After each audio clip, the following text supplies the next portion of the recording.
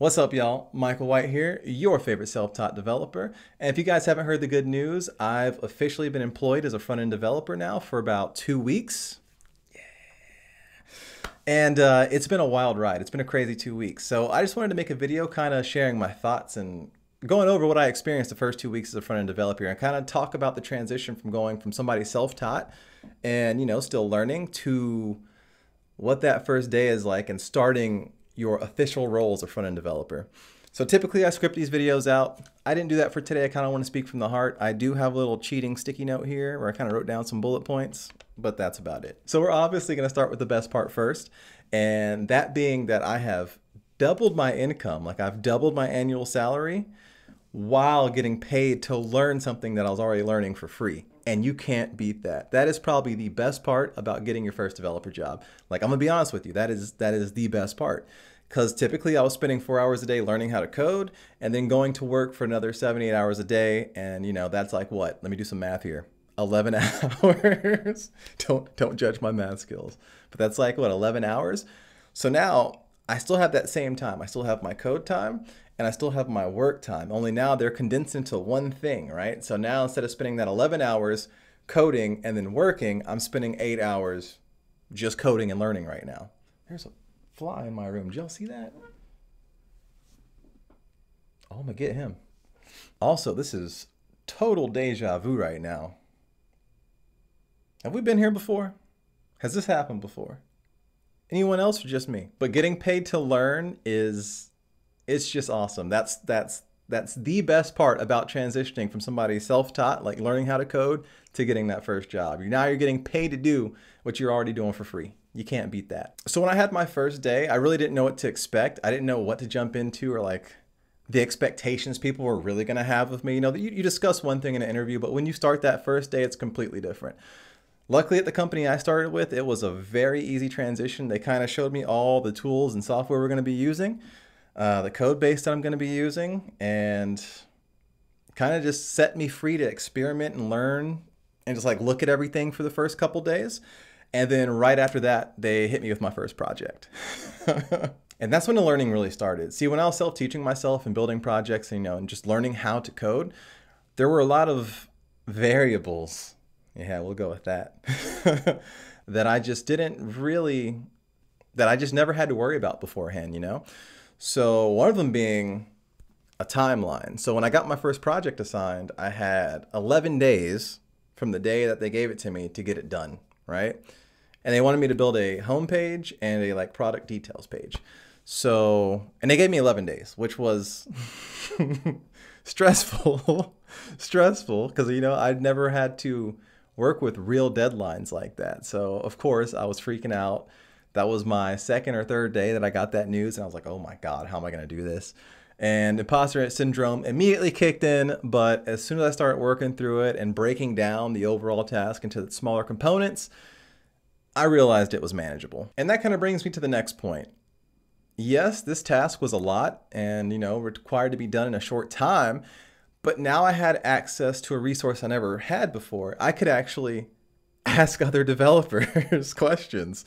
So previously, I kind of did everything on my own when I was learning. When I was going through the Odin project or building out my own stuff, I did it all on my own. I didn't have anybody to ask for help. Granted, I probably did have people I could have asked, but I was stubborn and I didn't. Now, when I felt that pressure, typically I don't want to ask for help, but I knew I had to. There was no way that I could get the project done within the amount of time just based off of what I knew alone. So I started asking questions right away, which is cool because my boss actually encouraged me to ask questions and kind of because they all know I'm new. Nobody thinks I'm some veteran. They all know I'm new. They all know I have questions, and everybody's been really helpful with my team. And it's just so cool to be able to ask people how to do things that I've never had to do before. And there's a lot of things I have to do that I never had to do before. So I'm really appreciative that my team's so nice, but you learn so much during that. As soon as you get exposed to different ways of doing things, when you build things on your own, you have your own systems, your own flows, the own things that you want. When you're building something for a customer, they have things that they want, fonts that they like, functions on the page that they like. Maybe they want both sides of the page to scroll independently. I never done that before, and actually had to do that on the project that I'm working on. So it's pretty cool. It's just you learn so much in that first few weeks. And I think them giving me that project, it pushed me. It made me very uncomfortable at first. Like I said, I had to battle imposter syndrome and it pushed me. But just taking that on and working hard at it every day, I've learned more in the last 2 weeks than I probably learned in like the last 3 or 4 months. Honestly, I've learned a ton. And like I said, everybody's so helpful. And it's just, if you guys can find somebody right now to like help you, talk to you about your code, it will speed your process up tremendously. And if you guys want to talk to me, you know, I'm always down to chat. I have a Discord. You guys can join the Discord. I'll have a link posted below. And I'm always willing to share and help any way I can. But having somebody to talk to will just speed up the process exponentially. And I wish I would have just reached out to somebody while I was learning. And while you're able to ask things in a professional setting, there's still things you have to do yourself. Like, the answers I get are never exactly what to do. The answers are kind of like, they always guide you in the right direction, but 90% of the time I end up having to Google to just kind of know I know what's going on. You know what I mean? Whenever people give you feedback, they always kind of guide you in the right direction. And then like, it's on you at that point. They're passing the ball to you. They're saying, here, use this tool, do X, do Y, and it's on you to put it all together. And just make sure that if you're going into a position like this, you are comfortable Googling everything. Like, it's okay to ask questions, but you have to maintain a sense of independence at the same time. Like, you can't, all the answers aren't going to be just handed to you. You do have to work for it. They're going to help you and guide you in the right direction, but to really understand what's going on and for you to like cement it in your head and make it work the way it's supposed to, because every project's a little bit different, right? You have to know how to research the topic at hand, understand it, and go from there. Putting all that together, that's pretty much been my first 2 weeks, you know, trying to learn how to work within timelines, which I've never had to do before. Having access to information and then learning how to reinforce that information in my own mind to get the project done. Does that make sense? I feel like I worded that in the craziest way possible, but this is what happens when I don't have a script. I'm sorry, guys. But something else really cool about being a developer. Now, I know this isn't for all developers. I know some of you guys actually go into the office, but my job is a work from home job. It's remote. And this is awesome. Like, I love being at home. I'm a homebody. I'm a homebody all day.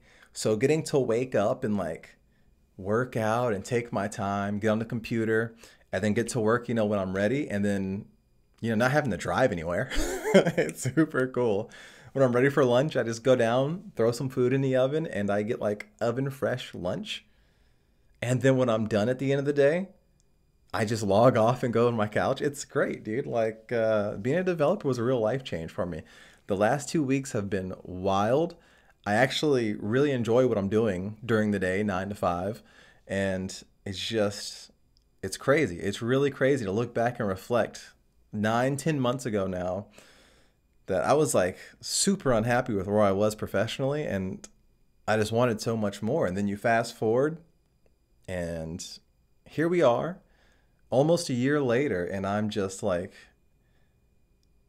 I'm just lost, you know? It's crazy what happens when you set goals and you work towards them, because you always hear everybody say that, like, set goals and all this. But this is probably one of the first times in my life that like I set a concrete goal and I like labeled steps along the way to get me there. Like, one day I'll show you guys my board. My board's right there. And I have like everything labeled on it. Maybe for my 1-year video, I'll show you guys my board that I wrote when I started. But it's just crazy to look at. Like, I checked off every box, and then like there's still boxes on there I got to get done, but the goals are getting hit, you know? I'm a front-end developer now. It's just nuts, dude. It's a wild ride. So if any of you guys are out there doubting yourself or you're struggling, just stay committed. Stay true to you. Stay true to the grind. It doesn't matter if you do, you know, 30 minutes a day or 30 hours a day. You know, some people are like that. I work 30-hour days. Just stay committed, respect the hustle and grind, man. And always make time for everything else. Like, I don't know, it's just crazy.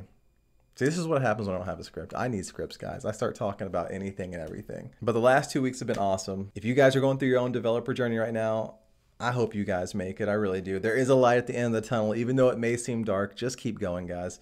And I'm gonna go ahead and wrap this video up there. I appreciate you guys for watching. If you enjoy the content, like the video, hit that subscribe button. If you have any friends starting their developer journey, point them my way. I'll help them out. Again, the Discord's down below. If you guys want to join the community there, talk to me, ask me questions. I always reply. I'm always in there. I'm active, and come hang out and join the community. There's almost 60 of us in there now, which is crazy. But yeah, things are awesome, and I'll see you guys in the next one. Peace.